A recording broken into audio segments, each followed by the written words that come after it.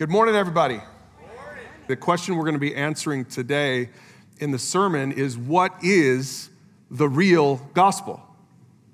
You know that there are fakes out there. It's so easy to fall for a fake. You know, years ago, my very first ministry assignment, I was a part-time youth pastor at a church, in my home church while I was still in college. Sorry, not at my home church, but at a church in the area where I went to college. And I served as their part-time youth pastor. And the very first time they let me get up on stage and preach, I was up here, I was preaching a sermon very similar to this about I think it was, who is the real Jesus? Would the real Jesus stand up? And right as I said that, I said, today we're going to ask the real Jesus to stand up. And I'm standing here at the pulpit preaching, and then I appeared in the baptistry behind me. See, I'm a twin. So it was actually my twin who was preaching.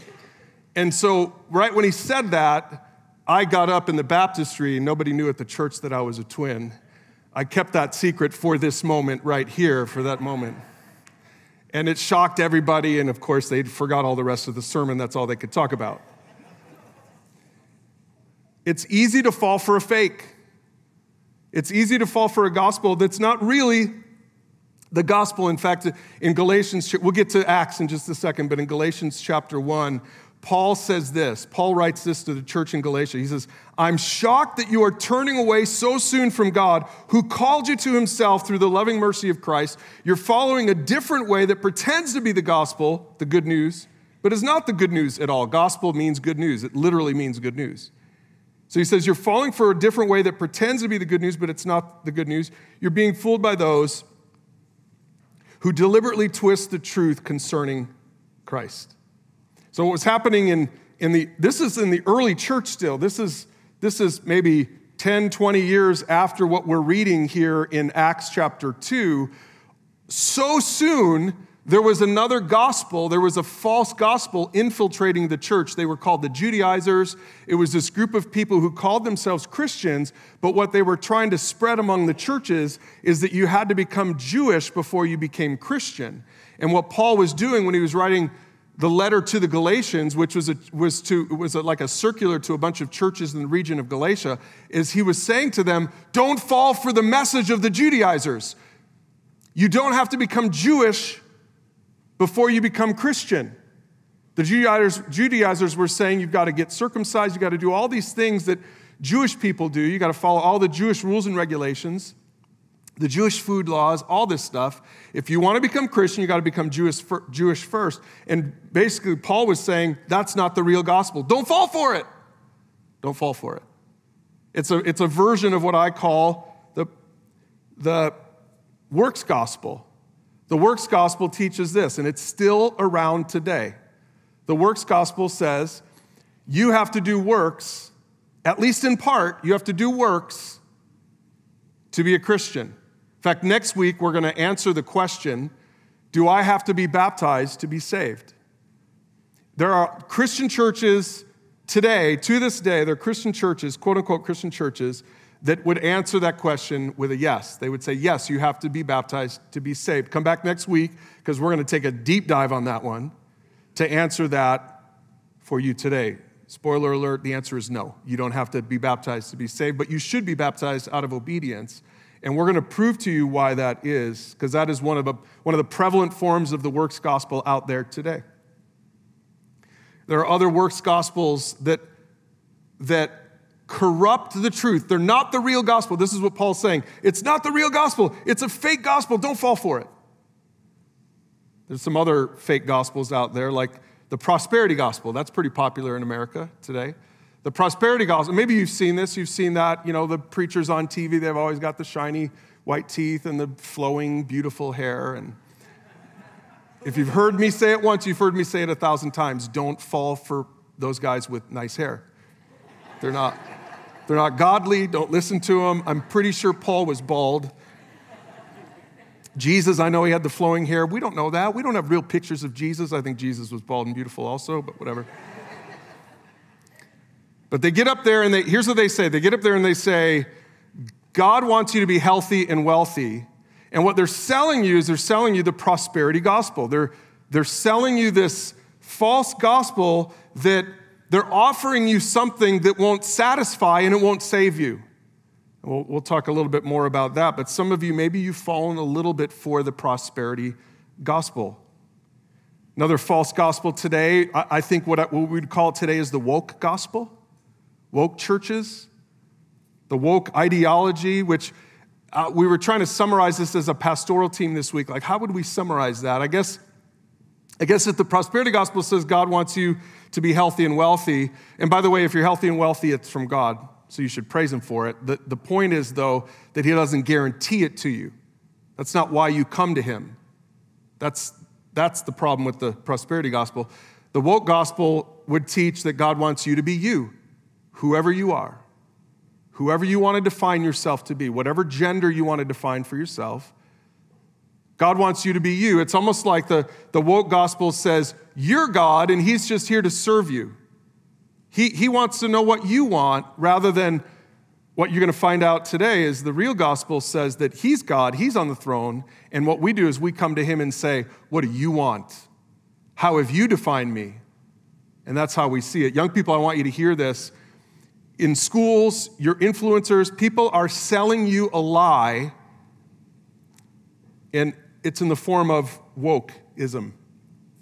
Don't fall for it. What the Bible offers is better. The real gospel is better. Just one more, and it's kind of one more false gospel is kind of related to the works gospel, but it's what Pastor John Swan calls the good person gospel. He grew up in a church, in a mainline church. I think it was a Lutheran church, and he went to church every week, and here's what he heard. And I want to say this because I want to make sure that we don't have anyone going to Alpine who only hears this. Here's what he heard. He heard that you just need to be a good person, that good people go to heaven. And I want everybody to just listen to me right now. I hope you haven't heard that at Alpine Church, growing up at Alpine Church. As he shared that, I kind of got a little fearful because I'm like, what if there are some young people who grew up at Alpine with that in mind, that they're not really paying attention, and so what they heard is basically the good person gospel, that you just need to be a good person and then you'll be saved. That's akin to the works gospel. But I want you to know that is not what the real gospel is. I want you to pay attention to today's message because today we're going to look at the very first preaching of the gospel. It's in Acts chapter 2.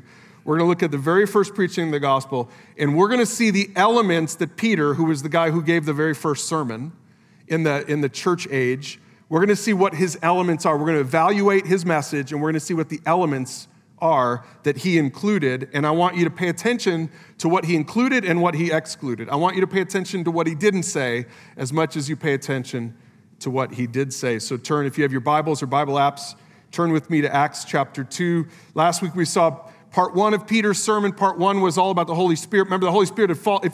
If you're new with us today, we've been studying the book of Acts. We're at the end of chapter 2. A couple weeks ago, the Holy Spirit on the day of Pentecost falls upon all the believers. They start speaking in other languages miraculously. Peter gets up. We talked about this last week, and he says, here's what's happening at this historic moment. The Holy Spirit is being poured out on all of us, just like the Old Testament said would happen.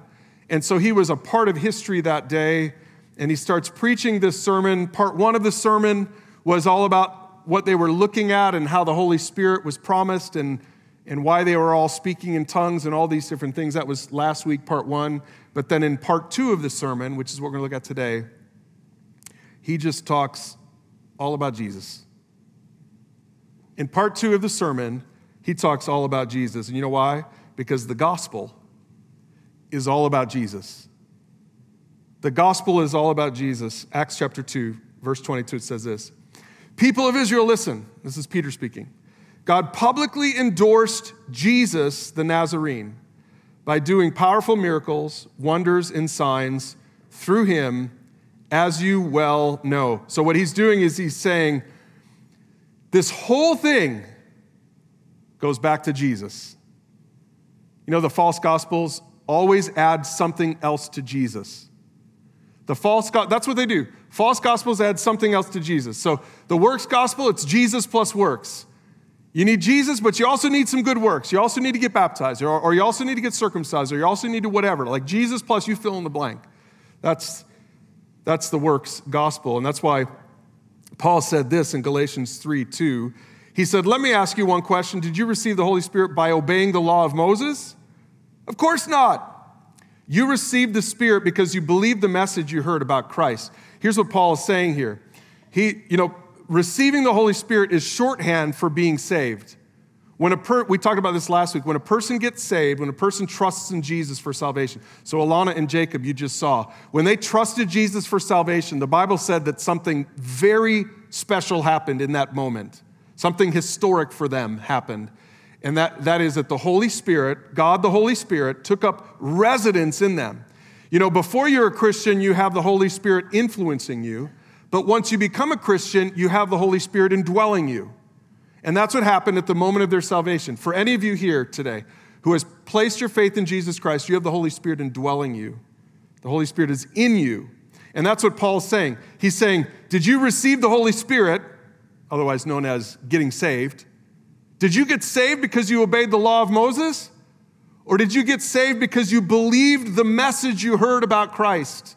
And it's a rhetorical question, which means obviously you received the Holy Spirit because you believed the message. In other words, Paul is preaching in Galatians and in all of his letters, as is the entire Bible. It's preaching that we are saved by Jesus plus nothing, not Jesus plus works.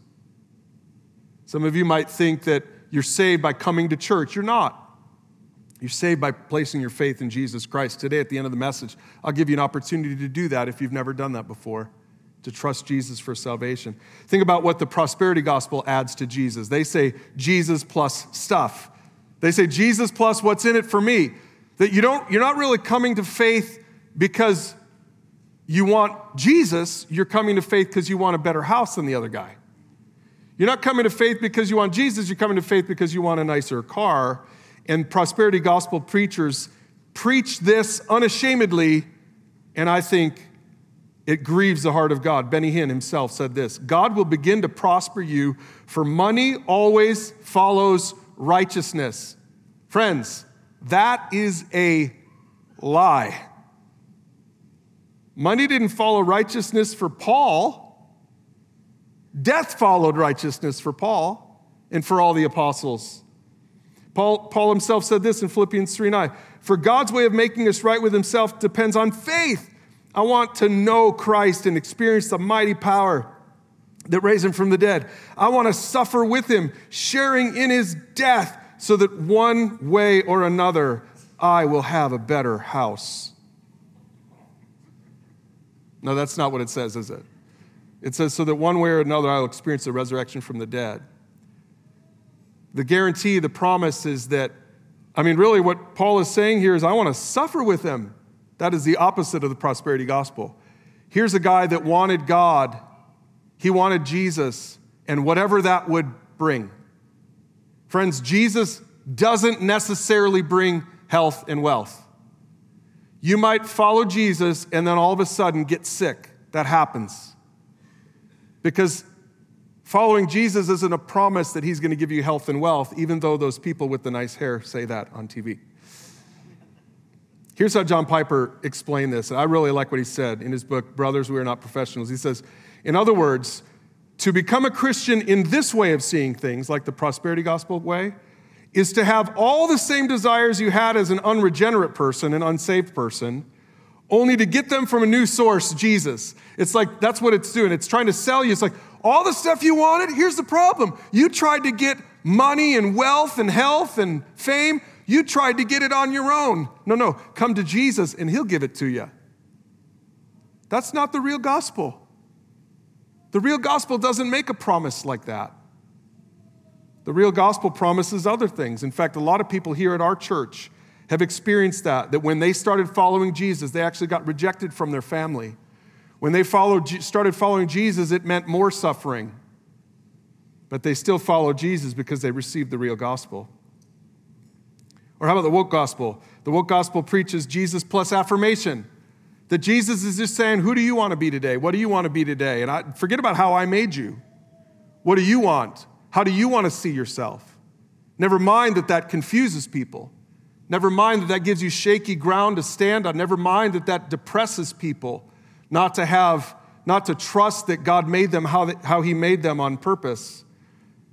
One woke gospel advocate said it like this: God created you and loves you just as you are. Your sexual orientation is not a sin, and you are not broken. God's love for you is not contingent on you becoming someone else, but on embracing who you truly are. Friends, that is a false gospel. That sounds great, but it doesn't align with God's word.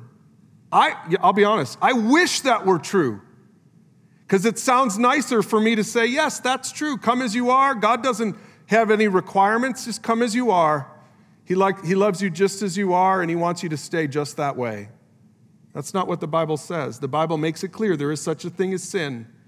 And it doesn't give us room to come to him and say, hey, look, I'll come to you as long as you don't call this sin, or as long as you don't call this sin. Now, I don't want you to feel like I'm picking on any particular person. I really don't. In fact, if you want to debate this with me, come talk to me afterward, or talk to your mentor, or talk to one of the other pastors on staff. I'm not trying to just stir the waters unnecessarily. I'm just trying to speak the truth, because the truth is what will set you free. And I think what the world is selling us is a false gospel. So all of these false gospels are untrue. So let's take a look at what Peter said was the true gospel.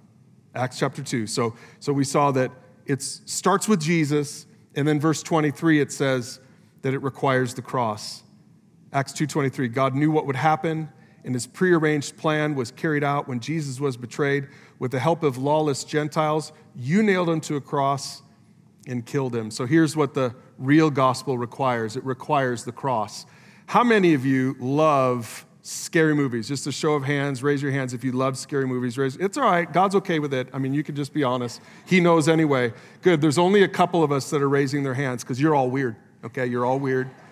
No, I'm just kidding. But some people love scary movies. Like I am not a fan of scary movies. I've got enough scary stuff in my life. I don't need a movie to scare me.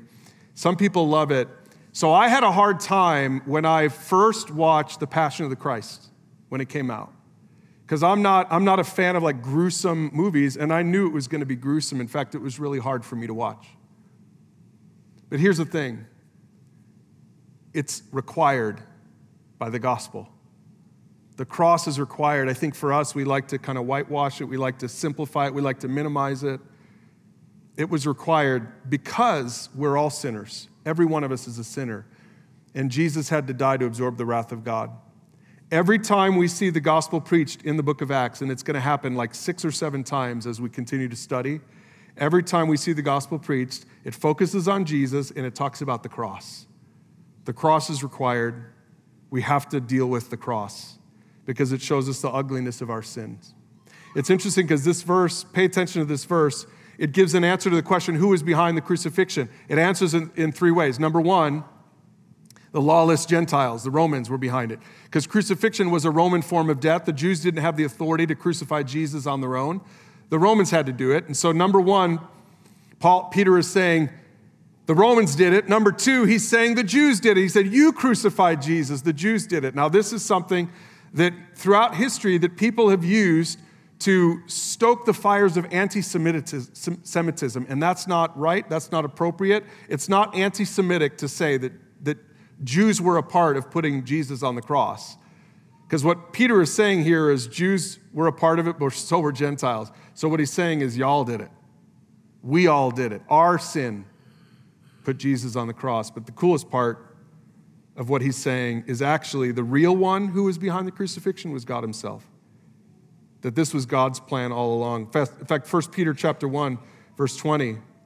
And I think Peter came to this revelation a little bit later, but I mean, he says it right here in his first sermon, and then he articulates it in his letter, 1 Peter chapter 1, verse 20. He said, God chose Jesus as your ransom long before the world began. Think about that.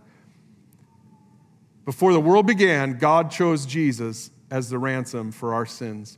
In other words, before he even spoke the world into existence, before he even created Adam and Eve, the crowning achievement of his creation, he knew what it would cost him, and still he did it. It was God's plan all along. So the gospel is all about Jesus. The gospel requires the cross. And then number 3, the gospel is proven by the resurrection. Verse 24. But God released Jesus from the horrors of death and raised him back to life, for death could not keep him in its grip. Without the resurrection, there is no gospel message. Some of you guys are super logical thinkers, and I feel you. I'm right there with you. Some of you are just very skeptical people. In fact, some of you might even be here today, and one of the biggest questions you have, one of the biggest roadblocks you have before you will call yourself a Christian or become a Christian is it just doesn't make sense that a guy could be raised from the dead. And here's what I want to say to you. I feel you. I totally get it. It doesn't make any logical sense. It's what the Bible calls a miracle. And here's what I want to say to you. If you can't accept the resurrection, then you can't be saved. If you won't trust that what the Bible says and what Peter says in his very first sermon and what Peter says in all of his other sermons and what Paul preaches and what all of the early Christians preached, if you can't accept that, then you can't accept the real gospel. Because the gospel is proven by the resurrection, and without the resurrection, there is no gospel. That's why Paul said this in 1 Corinthians 15. If Christ has not been raised, then all of our preaching is useless, and your faith is useless. That's what Paul said. Paul said it makes no sense. The gospel makes no sense. The Bible makes no sense unless Jesus Christ has been raised. But he was raised, and we can believe it. And then in the next few verses, and you can read these for yourself, but in the next few verses, Peter's going to go on to prove the resurrection in 2 ways. And here's how he does it. Number 1, he proves the resurrection by going back to the Old Testament and proving that it was prophesied in the Old Testament that the Messiah would raise from the dead. And he ends that argument in verse 31, and he says this. David was looking into the future and speaking of the Messiah's resurrection. He was saying that God would not leave him among the dead or allow his body to rot in the grave. So number 1, what Peter's doing is he's proving to, remember, it's a Jewish audience right now, so they trusted the Old Testament. And what Peter is saying is, look, we've all been reading the Old Testament, but we've all missed this. It was in there all along. It was in there all along that the Messiah wasn't just going to be some savior and some like Davidic figure, but the Messiah was actually going to be resurrected from the dead. And so Peter is arguing that from the Old Testament scriptures. But then the second thing he does to prove the resurrection is he just bears his own personal testimony about it. In verse 32, he says this, God raised Jesus from the dead, and we are all witnesses of this. And this is good for us, by the way, for you Christians, if you're trying to share the gospel with someone in your life, maybe you're trying to appeal to scriptures to share the gospel with them, and that's good, you should. But here's the thing with unregenerate people, the thing with people who don't trust in Jesus yet is they might not believe the scriptures. They might say, I don't know if I believe that. And so I love this, that Peter's modeling for us that we should also share our own personal story. Peter is saying, I witnessed it. I walked with him for 12 years. I saw it with my own eyes, the resurrected Christ. I saw it with my own eyes. And so Peter is telling his own story. And sometimes maybe people in your world, that's what they need to hear. They just need to hear what you've seen, how you've seen God work in your own life. Peter got to see the resurrection with his own eyes. Why do I believe that he really did? Well, look, the reason I believe that Peter and the other apostles really saw it is because before he died, they all scattered. And after he died, 3 days after he died, something happened because now they came back together and they were all willing to die for Jesus. Why were they willing to die for someone after the fact when they weren't willing to die for him before the cross? Well, it's because they saw the resurrected Christ. There's no doubt in my mind. For you logical thinkers, you explain to me why these guys all of a sudden would do an about-face and almost every one of them ended up being martyred for Jesus. They saw the resurrected Jesus. That's why we can believe in the resurrection. The message of the cross, 1 Corinthians 1:18, the message of the cross is foolish to those who are headed for destruction. I love that. But we who are being saved know it is the very power of God. I know the resurrection makes no sense. I've got a math brain. That's just how I think. It makes no logical sense to me. That's why I have faith. I trust that it's true, and it's changed my life. So the gospel is centered on Jesus. The gospel requires the cross. The gospel is proven in the resurrection. And then one more thing, the gospel declares that Jesus is Lord. So continue on in Peter's sermon, verse 33. So here's what he says at the end of the sermon. So he died, he was raised from the dead, and then he says this, now he is exalted to the place of highest honor in heaven at God's right hand, and the Father, as he has promised, gave him the Holy Spirit to pour out on us, just as you see and hear today. So what Peter is basically saying here, and this is crazy. I know for us, if we grew up in the church, we read this, we're like, I've kind of read this before, I know these talking points. But just put yourself in the shoes of the Jewish people. What Peter's saying to the Jewish people is, Jesus is exalted to the highest place in heaven. He's already on the throne in heaven. In other words, Peter is saying, he's already Lord. And he finishes his sermon in verse 36 with these words. He says, so let everyone in Israel know for certain that God made this Jesus whom you crucified to be both Lord and Messiah. Now, maybe you've never really thought about this in the context of Acts chapter 2, but remember, everyone listening that day was Jewish.